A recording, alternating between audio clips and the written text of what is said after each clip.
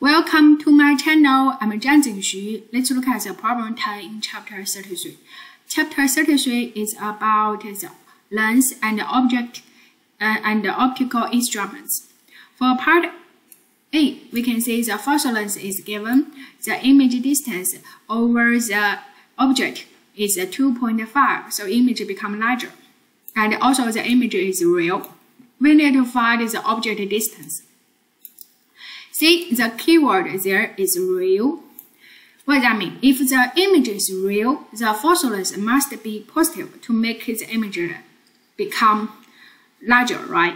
So that means image distance must be positive, and the magnification is negative. So we can write down dr equal to 2.5 d naught. Just in this way, we can make the magnification negative. See, now we can write down the same length equation at there. You can see d naught we don't know, di we don't know, but the focal length is given. One thing we can solve it is we replace the di as 2.5 d naught, right? 2.5 d naught. So in this way, we input it inside. Now you can see d naught we don't know, but the focal length is given. We solve this equation, get function for d naught, input given quantity, get answer there. Look at part B.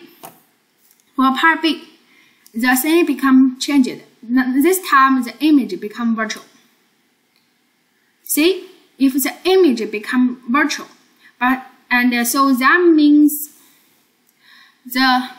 also the image is magnified, right? It become larger, 2.5 times larger.